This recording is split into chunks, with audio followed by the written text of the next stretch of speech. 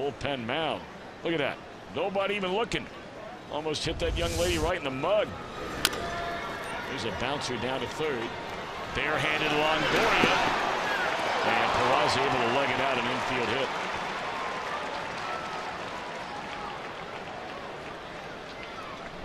Second slow roller right in front of Longoria, where we've seen him barehand the ball, make a good play, but not in time. Both runners he tries it on, though, very quick. Schebler outran the play earlier, and Peraza really gets down the line.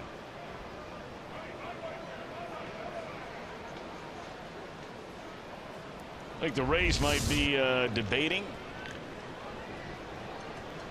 Home plate umpire saying, all right, come on, let's make a decision here. This is ridiculous. Well, there really ought to be, at this point, there ought to be a clock that starts immediately. Now they're going to ask for a review, but there ought to be a clock. Because the Major League Baseball says you have 30 seconds to make a decision. That ought to be 30 seconds. And if the flag is not thrown by 30 seconds, then too bad.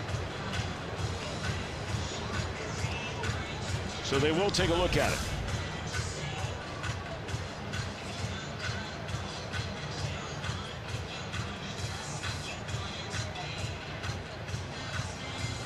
I'm not even going to speculate. Nope.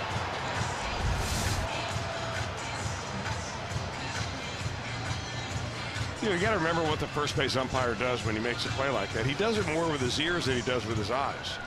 He'll listen for the foot hitting the bag and the ball in the glove. But the way the rule is written, it's not when the ball is in the back of the glove anymore. It's when it hits any part of that glove.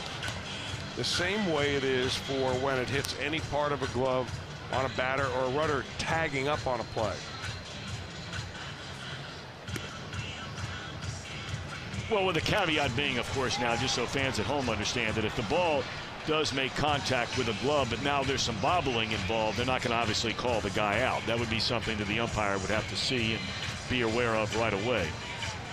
Has to be a clean catch. Play at first base. Yeah. Right. On a tag-up play, though, they'll measure it from the time it hits the glove, because you can't have an outfielder bobbling the ball all the way back into the infield. Right. Taking a long time to make this decision.